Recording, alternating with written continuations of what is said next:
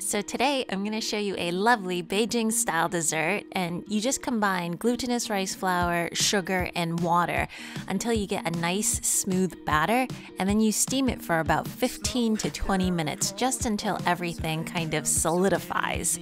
I'm going to pour in some roasted soybean flour so it's super nutty, and this dough gets very sticky, so you just want to roll it out into a nice rectangle. I have some adzuki bean paste that I've sweetened with some dates, so it's quite a healthy filling.